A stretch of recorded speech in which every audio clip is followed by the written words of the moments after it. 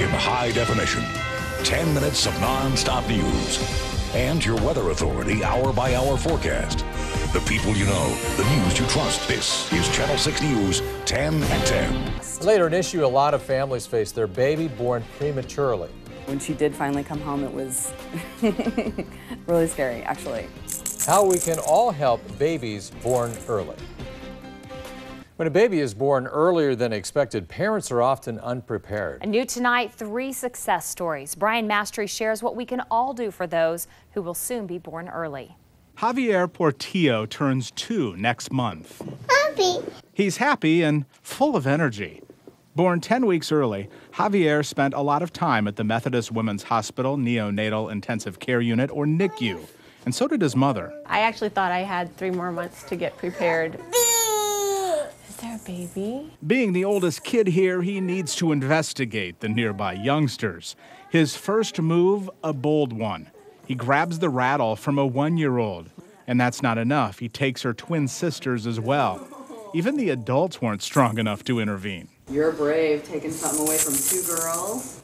They're gonna get you. You better watch out. It turns out the girls didn't mind. The dancing and shaking mesmerized them.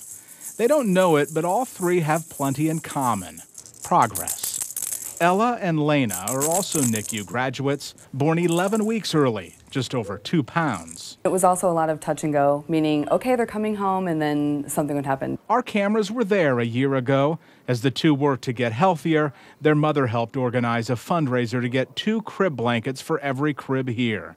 Their crib covers are still in the NICU. I waited for this day, just that they would be happy and smiling and laughing because she was so sick for so long. Lana spent 9 months in the hospital before finally coming home. And now that she's back as a visitor, they have a new friend. You just can't imagine 9 months in the hospital for the parents. I mean, that's very difficult. But if you did want an idea of what you could get some of those rattles. Or as long as they're quiet, they work pretty well. That was absolutely adorable. I know my son was born a month early, and just, you know, the fear of having to go in the NICU, let alone what these families have gone through, 9 months. So it's great to see great success stories. You can identify. And you can help these families very easily. You can drop off donations at the Methodist Women's Hospital. We have all the information at WOWTN to find it. Onesies, blankets, those cute little books, little booties, all those things that we love to buy for babies. Great ideas. We need to issue a cute baby alert when we're going to run something like that too, just to warn everybody. Well, up next in sports, meet the Big Ten coach.